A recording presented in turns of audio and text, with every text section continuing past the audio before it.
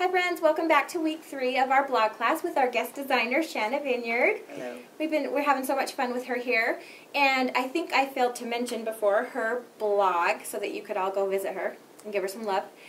Her blog address is www.artmadewithheart.blogspot.com. That's right. All spelled out. You got it. Art Made with Heart. So go check it out. She has so much fun stuff. Is that how you say it? Anyway, it's a fun blog, so go there and check it out. So we'll get started with our next few pages. Okay. We are back, and I'm going to go ahead with page 6. I skipped putting anything at all on this cute compass page because I just couldn't bear to cover it up with anything. I think it's just a cute detail, so I left it alone. So I flipped it over, and we're going to work on this yellow page. I cut this cute die cut out of the cutout sheet and sanded the edges. And this page is going to go super fast because it's super easy. That's what I'm using to kind of cover the paper. And it's okay if the paper comes off the edge a little bit. Cute. And then we've got the cardstock sticker, the adventure arrow, with some pop dots on the back to add dimension. Just layer it there. And the cute little trinket from the Camp Lot trinket set. I've tied some dark brown hemp in there.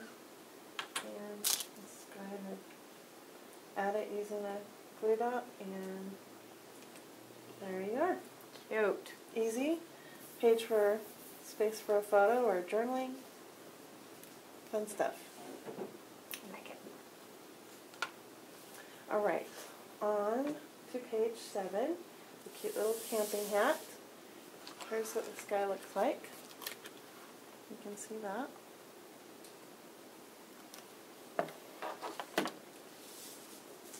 The paw print paper.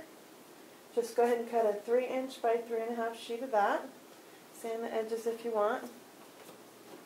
Adhere that one to the left side of the hat so that you don't cover up the whole thing. I love these printed chipboard pages.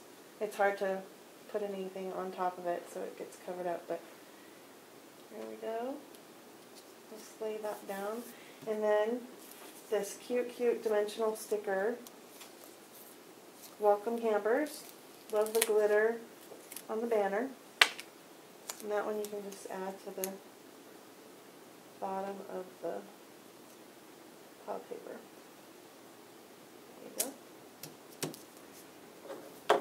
A few little stars from the chipboard sheet, the 12 by 12 chipboard.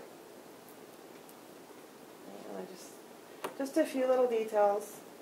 And for example, if you have a hard time covering these up, do you remember the zoo album that you made, Shanna? She left, this is not a good example. You're going to talk about the lion. Yes. So like this guy, she left the done page, just that, and then just scrapbooked on the back of it. So as you went through the album, the front pages didn't have stuff on them, and then the back pages did. So that's another option. Yes, because if you think they're super cute and you don't want to cover them up, then don't.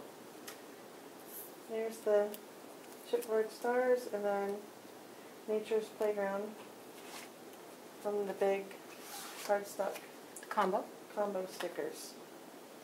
And that one I just went across the top, and that was an easy page. Come together real quick.